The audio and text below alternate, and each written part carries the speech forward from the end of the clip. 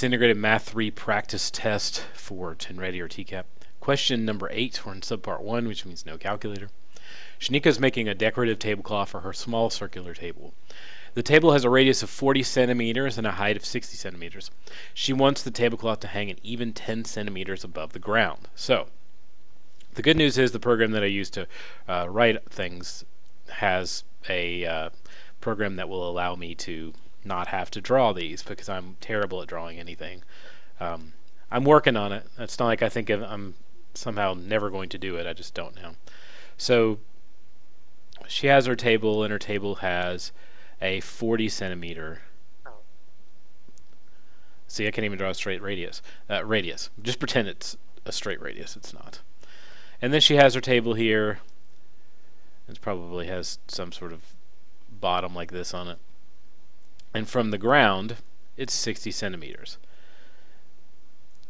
So it's going to have to hang over on each side if she wants to be 10 centimeters from the ground, 50. So I'm going to knock that off just a little bit and change this. Because you don't want the tablecloth touching the ground most of the time, unless you hide stuff under there. Or I guess if you have gross feet, you don't want to show anybody, but you don't want to wear shoes. I don't know, whatever. It's your life. Live it how you want. So I've got all that set up. So what I need is to have a much bigger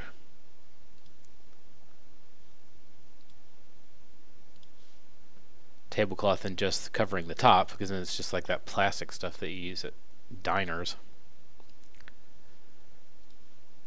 See if I can move this around.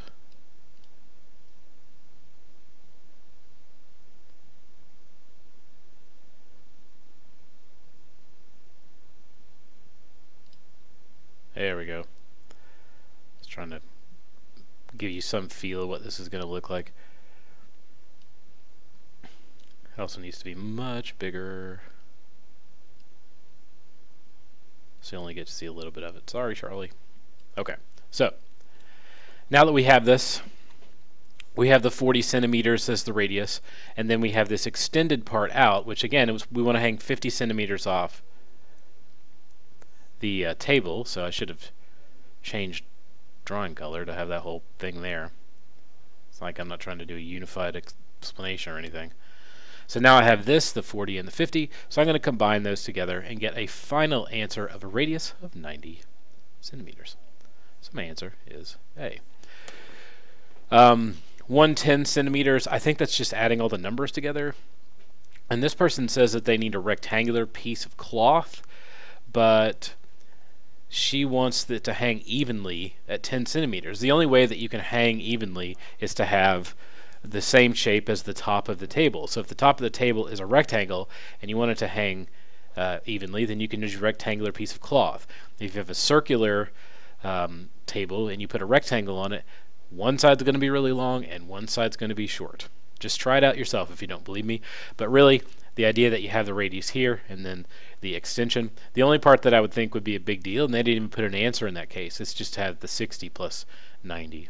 Instead they did the add all the numbers thing. So this wasn't a super difficult question as long as you can visualize what it is. So if you have this type of question on the actual TNReady test, nobody's going to care what you draw, so it might be helpful just to draw it if you can't see it. That way to get some feel of what that whole thing looks like, and then think about it in your mind, like, oh, okay, that's what the tablecloth will look like. And if it's going to be even, it's got to be the same shape. So that's all the parts that you need. Done.